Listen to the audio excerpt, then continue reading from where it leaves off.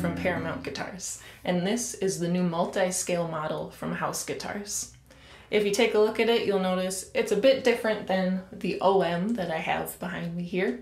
So before I demo this guitar, let's talk about what is a multi-scale, also known as a fan fret guitar. A multi-scale instrument is where each string has its own scale length. So the thicker, lower pitched strings have a longer scale length. The thinner, higher pitched strings have a shorter scale length. The lower strings will have more tension on it, so this makes a multi-scale great for alternate tunings. If you want to play in drop D and dadgad, tune even lower, a multi-scale is great for that.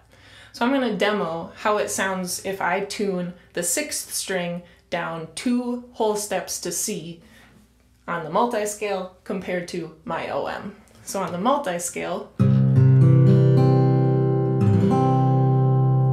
sounds in tune, sounds really good. With my OM, still sounds good, but if I hit it hard, you get buzzing. That can be a problem if you want to do alternate tunings.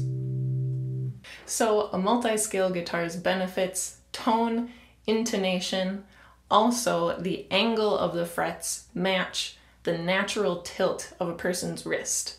Some people find it easier to play a multi-scale guitar because of this tilt.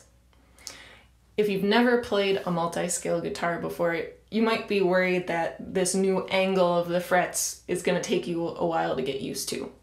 But my tip for you, if you are interested in playing a multi-scale for the first time, is to not look at your hand and don't think about it too hard. If you just play how you normally would, you'll notice it doesn't feel much different than a standard guitar. So let's demo this beauty.